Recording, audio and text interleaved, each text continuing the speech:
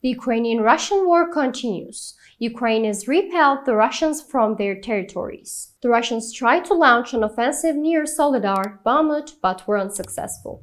On this front, Bakhmut, Bakhmutske, Vesela Dolyna, Maiorsk, Zaitseve, Soledar, Bilohorivka and Yakovlivka regions were also bombed. Nothing has changed on the Volyn, Polissia and Sivershchyna fronts. Russian forces used scuba artillery to bombard civilian infrastructure near the Sumy Oblast villages of Shalyhine, Shevchenkove and Katerynivka. Russian forces continue their offensive and offensive actions on the Donetsk front. They are still concentrating their efforts on the Bakhmut and Avdiivka fronts.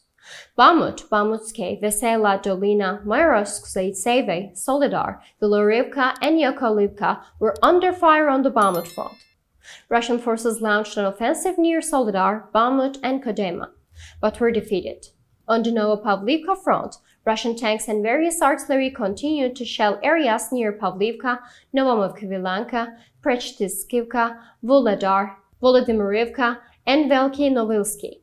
On the Kramatorsk front, the invaders near Ivano-Darivka, Serebryanka, Tetianivka, Heroivka, Savinivka and Rozdolivka used artillery systems to fire on the positions and civilian infrastructure of the Ukrainian armed forces. To reach all the actual news fast and reliable worldwide, please don't forget to follow and like us.